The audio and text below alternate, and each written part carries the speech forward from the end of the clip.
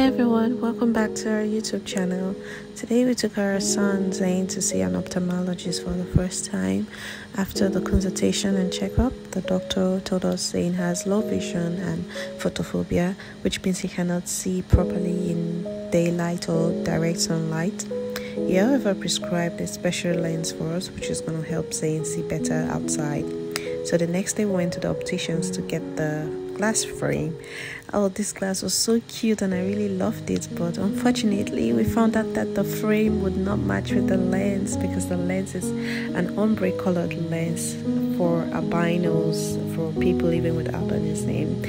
So it took about 3 weeks for the lens to get ready and the whole glass frame and everything. So here we went back, we got a call that it was ready and we went back to pick it up. And these workers here, they were super nice and super helpful. They gave us all the information we needed, and yay, my baby got his first glasses and they were super cute. And aside the cuteness, it was obvious that he could see better.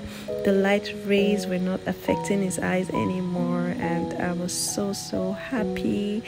I was so excited and happy that my baby can see better outside. Finally, he will no longer need to close his eyes whenever we go outside because he's always closing his eyes shut when we go out in the sun rays. So this is what baby Zayne sees whenever he puts on his glasses. I know it's a bit reddish, but it's majorly for outside use. He doesn't use it inside the house. Yes, thank you for watching, and I hope you love our content. Like and subscribe. Bye.